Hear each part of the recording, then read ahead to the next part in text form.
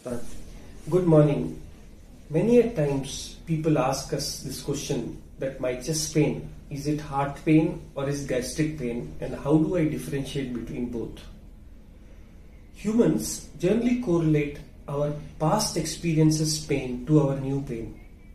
Since we most of the times all of us have felt gastric pain, we generally correlate this chest pain to be a gastric pain and wait.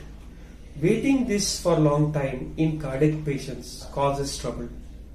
That is why if the patient is more than 40-year age group, if the patient is diabetic or he is a smoker or he has a past history or family history of sudden dying because of heart, you should always visit a cardiologist, get a basic ECG done.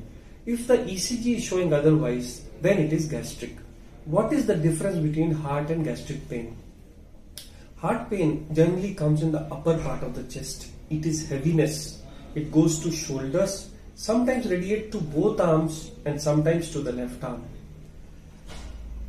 Heart pain increases while walking, while exercising. It also decreases while sitting. Heart pain is most of the times associated with breathlessness. However, gastric comes and goes, and it is mostly related to food. Heart pains generally are not related to food, it is related to exertion. So we concise again.